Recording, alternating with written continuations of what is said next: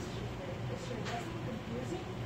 Yeah, I'm just so lost. I mean, Mom brought me here so I can have a lot of books to study for my exam. But I hardly find any of these books interesting. My brain, it's not braining anymore. That's alright. Now, you might be too old for stories, but how would you feel if it made your lesson a little more interesting? I mean, if it helps, I guess so. Okay, it's been such a long time. Tell you a story about the formation of the Panama Land Bridge. It's the isthmus that connects North and South America. Once upon a time, Millions of years ago, two gods were deeply in love with each other. One was Mala, a god of flora and fauna. The other was Panama, a goddess of the land and ocean. It's a love story, baby, just say yes.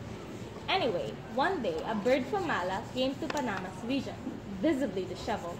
It told her of the havoc in Mala's region as the people were convinced that some animals were demons. And during that, Mala was killed protecting them. The animals can't do anything anymore after that. The bird pleaded for her to help them. Oh, dear goddess, please help us.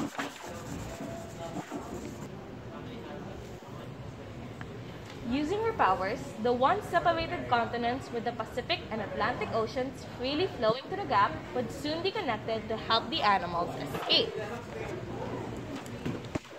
How would the continents get connected? You see, the plate tectonic boundary type of the Panama Land Bridge is a subduction zone. This is formed by tectonic activity and the constant movement of the tectonic plates. For the Panama Land Bridge, the Pacific and Caribbean plates converge and create a subduction zone. The Pacific plate, then under the pressure of the Caribbean plate, had some of its earth melted, forming magma which flows. This magma would eventually find a point of extrusion and will have what they call volcanoes. Anyways, going back to the story, enraged at the death of her lover, land sprung up, connecting her to Mala's region. At this rise, the animals immediately knew what it meant. Animals started escaping. The people saw they were running and followed after. However, after a while, what they saw wasn't your normal land.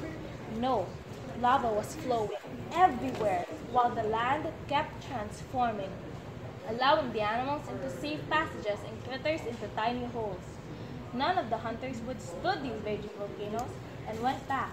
Stories of this would then circulate, leading people to call this strip of volcanoes Panama. After this escape, Panama treated her lover's creatures with the utmost care, even integrating into the environment and living happily with the locals. And so, the Panama Land Bridge we now know today was formed. Anyways, this subduction zone would form volcanoes, and with time, those volcanoes grew to rise above the oceans and increase in number. These volcanoes are Babu, El Valle, and Le Yeguada. Two are dormant, while Babu is the only potentially active one, its latest eruption being around 400 to 500 years ago. The land bridge we have is a result of sediments flowing from the oceans into the gaps and solidifying into the land mass. The formation of this Panama Land Bridge would have a significant impact on the entire world. This bridge between the two land masses allowed the migration of native animals to cross to the other continent, improving biodiversity.